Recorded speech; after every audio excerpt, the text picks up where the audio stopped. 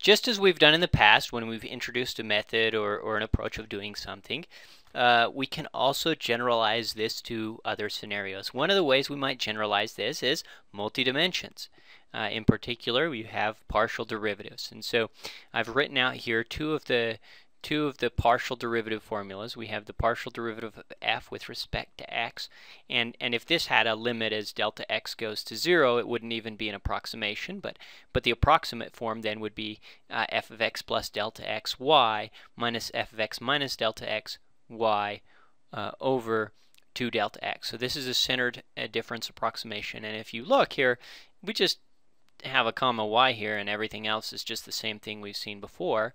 The equation for the partial of f with respect to y is the same. You just sort of x is just sort of hanging out there, and we do the y plus delta y and y minus delta y over 2 delta y.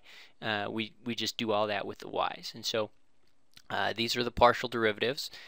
We can also do mixed partial derivatives. So let's say we're going to do the partial of f with respect to x, and then it doesn't matter whether we do the mixed partial. You probably know this.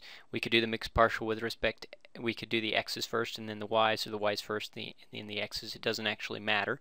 But if we want to go ahead and write this out, we can do this too. So if you think about it, we just have, so first we're basically going to just do this part. So the partial with respect to x, and then we of df dy. So we just write that out. So we have the partial of f with respect to y of x plus delta x y plus minus the partial of f with respect to y of x minus delta x y all over 2 delta x.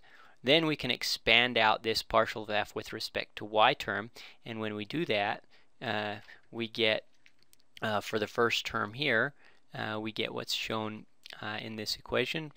For the second term here, we get this one. See, we just have y plus delta y, y minus delta y over 2 delta y. We're just expanding the y. See where we had expanded the x's here before, and over delta x, 2 delta x, we're expanding the y's. Y plus delta y, y minus delta y, y plus delta y, and y minus delta y. The difference here over 2 delta y. We simplify that, and we get our beautiful equation for the mixed partial derivative. And so once we understand the basic methods for doing this in one dimension, it's pretty straightforward to move that into other dimensions. And so that's all we're going to see then on partial derivatives.